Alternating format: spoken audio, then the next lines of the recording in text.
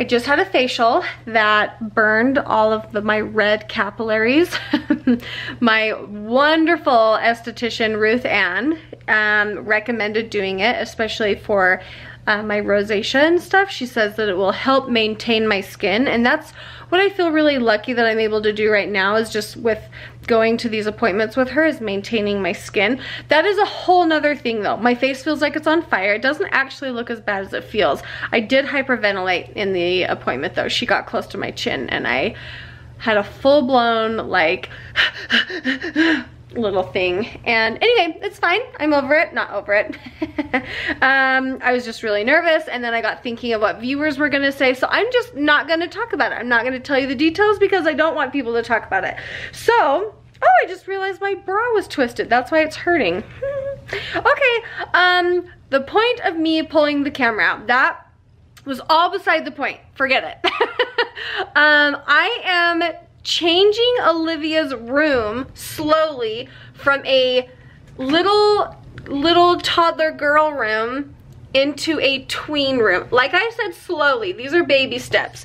I spent several hours in here this morning. Her bedding is in the washing machine. She had all of her little old things that she has had out here forever. These will stay in here until we have room to put them somewhere else. But I went through her dolls, and these are very sentimental and important for me and for her. So I went through and I got rid of the ones that were just, you know, the cheapy, stupid ones that you get from like Lagoon or something, and kept the ones that like she loves and the ones that mean something to her and to me. And so I went through those, and then I went through this, and this was challenging because she's becoming such a big girl, and it's really fun because that's really, look at her little books and her like deodorant, and everything is just, it's really fun to see her growing up and her changing, and her interests are changing, and her book stand is changing. And so anyway, I went through these, and then I also went through, and I'll show you kind of what I put away. Because she's this area, this age, 10 years old, she still wants to be young and playful, and I love that. I want her to have that imagination and childlike fun for as long as she will do it. And I also want to help her and help her to grow into these tween years, which is also really fun. I'm not going to not embrace these fun new years that we're having, but anyway, so I've got to get rid of the the little baby stuff. I just kept the important things. This was my Barbie Jeep when I was little. There's like a, oh yeah, a Barbie caboodle. Oh, this has to focus because this is very important. This was my Barbie caboodle. Come on, caboodle, hit me up. I would still use you to this day. I have, just in a more mature acrylic way. You can find it on balletbrand.com. Anyway, that's her very first Barbie doll house. That was her like doll crib, and it's all full of her old little baby slippers and just like the really fun things. And this was mine when I was little. It's a Fisher Price one. And then all of her doll stuff, because I'm not saying she's not going to use these things, but when she does, she can pull them out, but then we'll put them back away. These are all of her princess dresses that they're just kind of put away. And when cousins come over, we play with them, but for now, those are put away. Her little baby doll purses, now she has her more grown-up pretty purses. This is a thing for me, okay? Talking through it helps. That's why I brought a new battery, because it's been for a while.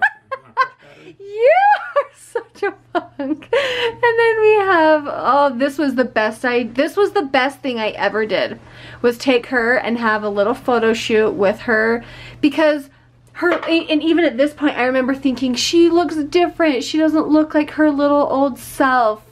Anyway, we do have a video of all of those. We should put that link in the description for everyone. Oh, okay. So they can go watch that. And Joel, put that link in the description. The video in there.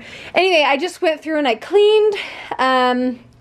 Yeah, it felt really good to get everything put away. And I told Joel, I said, what can we do for Olivia? Like, what is something that we can do for Olivia to help her transition into these like tween years? And he had the best advice, because truly I was asking him because I just wasn't really sure.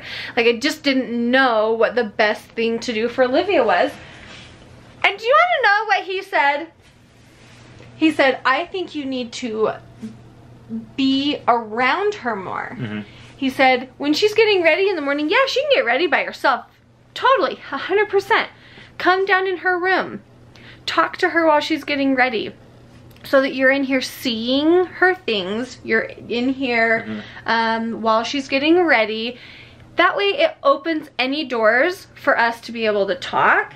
It opens me to seeing what she's doing, what she's surrounding herself with. And I thought that was genius, Joel. This guy. I thought it was genius. I called my sister Julie on the phone and I was talking to her about it. And we were laughing because we were like, Joel said that? Like, that was so brilliant. Joel's that idiot?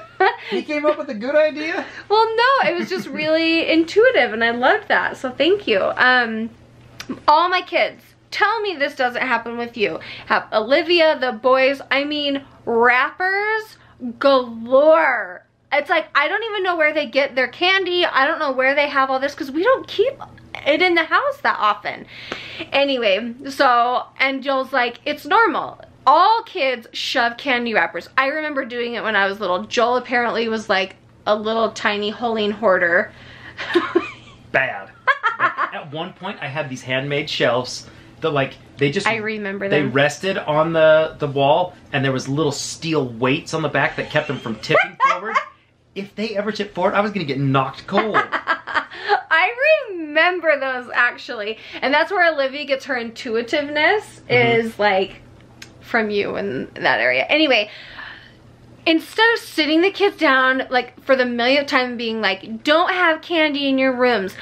Tell me why we don't have candy in our rooms. And then they'll proceed to tell me, because we don't pay for our cavities and like mouth health, that whole spiel. And they eat it after they brush their teeth. Oh yeah, it's at nighttime. So it sits. Yeah. So that, and then also because I tell them, I'm like, do you want mice? Do you want mice to come in your room? So they're like, we don't want mice in our room, and just cleanliness. So that whole spiel. So they know it. They know it. It's very normal for kids to hide candy wrappers and to shove things and to continue to do something a million times after you told them not to. It's not a battle that I want to fight on the regular, but I think if I'm downstairs and around, maybe I'll be able to see it. I think so. And we'll be able to talk about it. And if I'm in here, it'll encourage them to keep things clean, maybe? I don't know. I just figure if we operate like on a weekly basis where we just come in and flip cells, I mean bedrooms, like whatever you want to call it, you know, just tossing cells, tossing bedrooms. Mom's coming! Joel, that's clever. You can tell what kind of shows we love to watch. The prison ones. That's not how we parent though, I promise you. Is this the cover on the bed right here? Yes. Oh my word. This is a cover you can take off. I just couldn't remember if this was the actual mattress or... Okay, sorry, there's so many things I'm going to tell you. I'm going to link in the description Walmart. Is it from Walmart? No. Where did we get it from? The cover? Yeah. The cover's in the wash right now. This came on the mattress. So the mattress has a cover and then also a mattress cover that's in the sheet? Oh, wild. Because this one is not like waterproof. Where like mattress covers that we get at Walmart that we will link in the description have a waterproof layer, but you can't tell, like some of those you get on, you're like, am I on a diaper? No, you can't even tell, but they are waterproof, and that's the one that's in the laundry. They will save your mattresses. Think about the investment that you spend in your mattress. Like our mattresses are not cheap because you shouldn't skimp on your mattress. You spend so much time there. Sleep is so important. Too bad this video isn't sponsored by like some mattress company. Anyway. Speaking of sleep, I learned this on the radio this morning. First, let me finish. You need a mattress cover. Protect your mattress. Go on. What? On the way home from my workout, I was listening to the like radio little facts they give. You do realize you've been laying down this entire vlog, right? It's fine. Continue. Yeah, I'm laying here. Okay. It's a lay down vlog. Anyway, it goes into my point. Okay. If they've proven that people who are not getting regular sleep, and especially with elderly people, if they're not sleeping properly, they lose short-term memory. What? It's cognitively related. So I'm like, oh, well, Bonnie's memory is terrible, and Bonnie sleeps terrible. Mm-hmm. So I'm like, true. He's pointing at me. You need to like get good sleep. Cover that mattress. Okay. Yeah. All right. Well, that concludes the vlog for the day. We literally just spent 10 minutes talking in Olivia's room, but I think that was really valuable. Like, what's the word? Dialogue. Information. It was really valuable dialogue. Mm-hmm. I've never entered the realm of tweens, and I think this was all good info. Mm-hmm. Oh, I thought the puppy was loose. It's just Lincoln's hair. Should I show them the bags of garbage? Yes. Minus the 2 that are in the garbage can upstairs? Is there 2 already outside? Yes. Oh my word. So, 1, 2, 3, 4, and 2 outside. So. That's disgusting. 6 garbage cans from little Missy's room. Okay, if you guys enjoyed that little vlog from us, I thought it was amazing. Yeah. Give this video a thumbs up. And don't forget to check out the stuff in the description. And we'll see you guys later. Bye, guys. Bye, guys.